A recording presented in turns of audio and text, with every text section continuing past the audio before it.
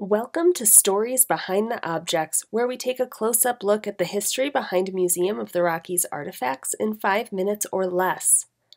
Today we're jumping into the museum's fine art collection. While MOR does not actively collect fine art any longer, we do have a small art collection on site. Nearly 50% of that collection is comprised of the work of one artist, Montana modernist Helen McAuslan. Here you're seeing a series of paintings that she completed near the end of her life in response to protests surrounding the Vietnam War. They are among her best-known works and some of the most political of her artistic career, although she had been using her art for social commentary since the early 1930s, and she was involved in progressive politics from the 1950s until the end of her life. This piece is a collage titled "The Whole World is Watching." It is an abstract work with clippings of newspaper text pasted in the upper right corner. The words are a direct reference to protesters at the 1968 Democratic National Convention. The protesters chanted, "The whole world is watching," as they were tear-gassed, beaten, and taken to jail. The protesters were at the convention to rally against the Vietnam War, at that time in its 13th year.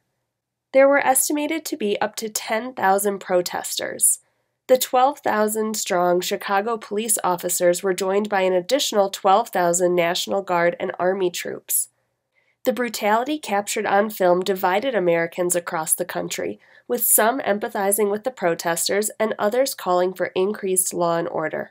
McAuslan's collage captured what one study of the conflicts called a collage of violence. The next 5 paintings are all untitled oil paintings depicting the Kent State shootings, which occurred 2 years after the Chicago Democratic National Convention. The Kent State shootings occurred on May 4, 1970, when a group of Ohio National Guard members fired upon unarmed student protesters, killing 4 students and wounding 9 others. The students were protesting the expansion of the Vietnam War into Cambodia. Approximately 300 students gathered to protest, while several hundred more observed the protests during a break in classes. The shootings triggered outrage and strikes at college campuses across the country, including in Montana, where rallies and remembrances were held at Montana State and a student strike was held at the University of Montana. The fatalities in Ohio also had a dramatic effect on public opinion of the war. Helen McAuslan felt called to create a visual reaction to and memorialization of the shootings. The paintings center only on the students, and the works feature dark, somber colors.